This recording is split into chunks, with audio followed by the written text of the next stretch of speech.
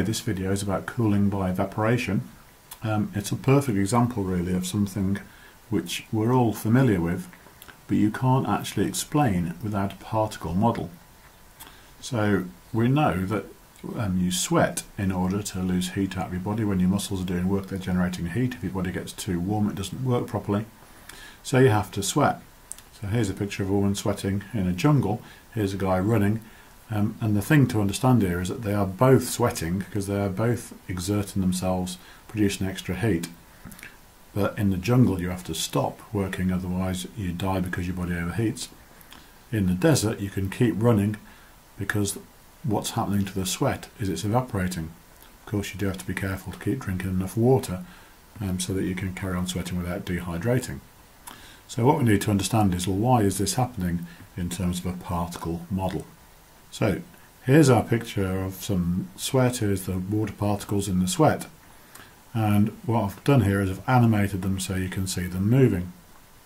So the key thing to understand about this is that although the sweat's at one temperature, if you put a thermometer into it, you'd read a temperature.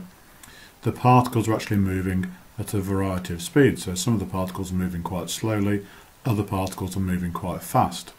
So although the sweat's got an overall temperature, that temperature doesn't tell you the energy of any particular particle, it only tells you the average energy of the particles.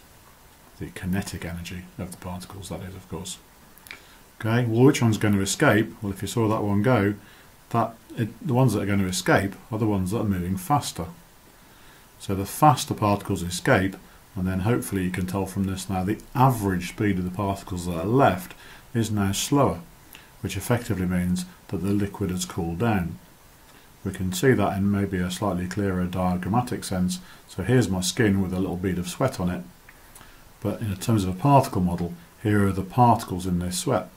And we can talk about these particles as if they each had their own temperature. So if all the particles were moving at this speed, right, it would be like the water was 70 degrees C, but in fact there's a range of speeds, and when you put a thermometer in, all you're doing is measuring the average speed. So here's our steps. So if we've been working hard and our temperatures reach 40 degrees Celsius, okay, here's the sweat, and if we stick a thermometer into that, it will tell us that the sweat is also 40 degrees Celsius. It couldn't be any other temperature. You don't sweat by spraying cold water onto your skin. You sweat by the sweat coming out of your skin at the same temperature that your skin's already at. What happens to this sweat? Well, what happens is the particles with the most energy escape. So this 59, 1, 51, these and the 71, these are the ones that have escaped, leaving us with less sweat on our bodies. If you again take the average of those numbers, what you'll find is that the temperature has now gone down to, let's say, 30 degrees C, but your skin, of course, is still 40 degrees C. But now you've got some water on your skin, which is colder than your skin, and what's going to happen is the energy from your skin will warm the sweat up again until they both reach a new temperature, which we'd quite like to be 37 degrees C, the normal body temperature. So by releasing this sweat and some of the sweat evaporating, you've now reached a temperature where your body is comfortable again.